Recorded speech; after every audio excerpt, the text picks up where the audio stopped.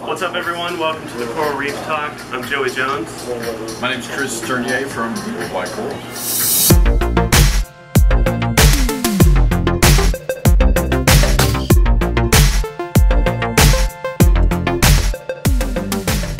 Chris, how long has Worldwide Coral been around?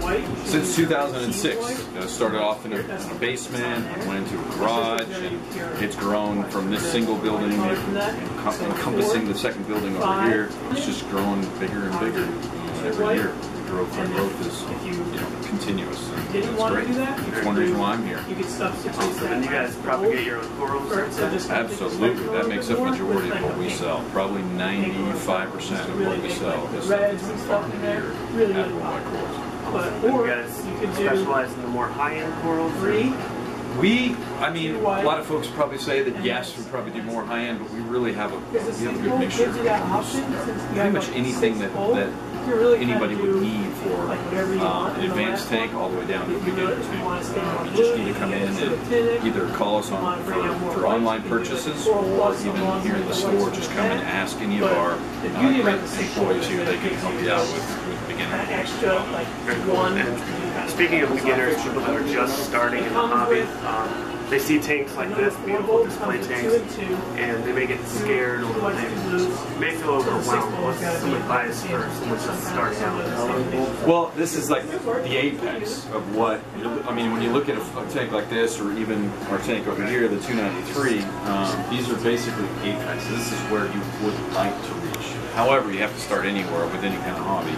And what I really like to recommend is something like around a 50 to 60 gallon. Some folks start off with a nano tank. The problem with the nano tanks is they have too much fluctuation, daily fluctuation. 50 or 60 gallon, then you get a little bit more. You can still do a lot with it, but your fluctuations aren't quite so high. A little more stable. Yes, a lot more stable. And if you don't skimp and don't put in the cheapest equipment, then you don't put in the cheapest light. If you go somewhere in the middle, or a little bit higher in the middle, you spend the money to get something that's it's a nice light fixture. You get a good amount of flow. You get a decent skimmer on there. You'd be amazed at what you can do. So looking at this tank right here, what do we got going on here? How big is this tank? This is a 500-gallon tank, or what we call a 500-gallon tank, and it's mainly illuminated by T5s. It's got several strips of LEDs. Used to have halides on it, but we kind of switched it around to see. Good thing about how we do our systems is that we basically like to have T5s and LEDs and halides over a lot of the higher end, high lights corals, just so we can provide a coral that will adapt to most systems. If you strictly do LED or you strictly do halide, then you got corals that have to go through an adjustment period. So by providing the whole range of lighting that's available to most aquarists these days, we can get a coral that adapts much quicker, which is really cool. So we also have several different pumps on the system. Yep, Ecotech Marines. There's a Max Spec gyre on there. We also have a calcium reactor and Hurricane skimmer. So take all. And that's pretty much it. We really like to keep it. We like to keep it simple. We don't like to do a whole lot of complicated stuff. We are in the belief that the more simplistic, the easier it is to keep a system in the long run. The more mechanical, more Apex or any of the other systems that you've got on a reef that you rely on, just like a car with too many automatic things on there, the system can break down and you're not aware of it. The main things we watch are salinity, alkalinity, nitrates, nitrites, phosphates, calcium, and magnesium. Those are the main things that we look for on a daily basis, for several times a week at least, to make sure that everything is where it needs to be. Very cool. And those are very important for especially beginners to kind of get that water chemistry under control. That's right. And they know what's going on. Well, that's what's so fascinating about having a reef tank in general, is that you've got to be a chemist, you got to be a plumber, you got to be a scientist, you got to be a nature lover. So you got all these things that you have to encompass into your daily routine. Now I just had to take the time here to show you guys their 293 display tank with a white Tang. Yes, a white yellow Tang. His name's Casper and they've had him for over 6 years. There's only about 2 or 3 of these guys in the US, and Worldwide Coral has one right here in their display tank. There's also 2 famous or important corals in this tank. One is the WWC Bounce, which is a mushroom coral, and also the grafted Monopora, green and red, you see right here.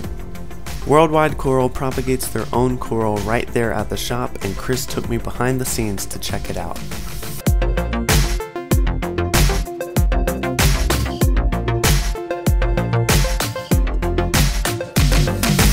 Alright, so here we are in the back of Worldwide Corals. Chris, tell us what we're looking at.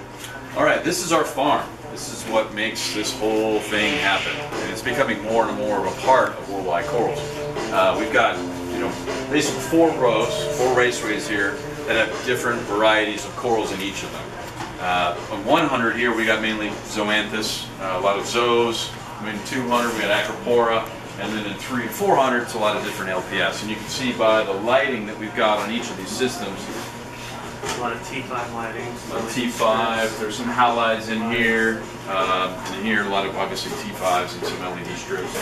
Right here you can basically see more just T5s and LEDs, but mainly blue spectrum. Very cool. And what's that? That is in the back, you're just seeing the back side of it, honestly, but it is our 900 gallon, which will be basically feed everything that we have. Everything is pretty much in the farm right now that we're growing out of the farm has been planted into our 900 gallon left. So if you can imagine, you come back and say, a year, what this will look like. It'll be grown out. Something else. Yeah, it'll be spectacular. You can see all the fish doing all their job. At least 200 varieties of acropora in here. Very cool. That is one of our mainstays, is our acropora. It's really what we're known for, especially for this past, basically year. We've been really focusing on that acropora, and as it never gets old. Acropora never get old with all the different color variations. And it is, it is more of a advanced coral in some cases, but now with all the advancements that you have in the technology and the equipment, it's become a lot easier. As long as you keep, those things that we talked about, stability, alkalinity, calcium, magnesium, you keep, and obviously nitrates and phosphates, and, all those in check, the acropora is really easy. They don't require a whole lot of extra feeding like some of the LPS corals do, and as long as you keep them and you've got a clean coral that has been farmed, especially, it's not coming straight from the wild, which can be a bit more difficult to keep. You can get a coral that does really well. I personally have always loved them. Was that your favorite coral? What's your absolute favorite? My absolute, I don't specifically have a favorite coral. I love a lot of different corals. I've always been one to gravitate toward the more rare corals.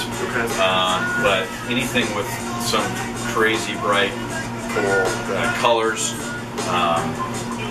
is something that I'm into. I'm also an artist, and I've been doing this for 20 some years, and I just dig it. It's something that I just love. So I guess it depends on the day what was my favorite coral. Yeah, very cool. Well, thank you for letting us tag along and checking out the back and checking out your store. If you guys are in the Orlando area and you're looking for great corals, come check out Worldwide Corals. All right, thanks for stopping by. Thanks, Chris. No problem.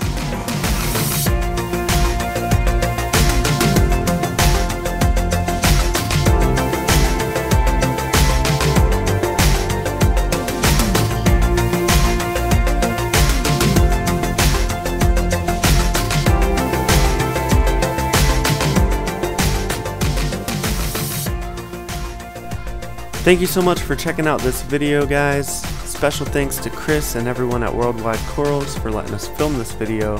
And please like and comment. Don't forget to hit that subscribe button. And we'll see you next time on the Coral Reef Talk.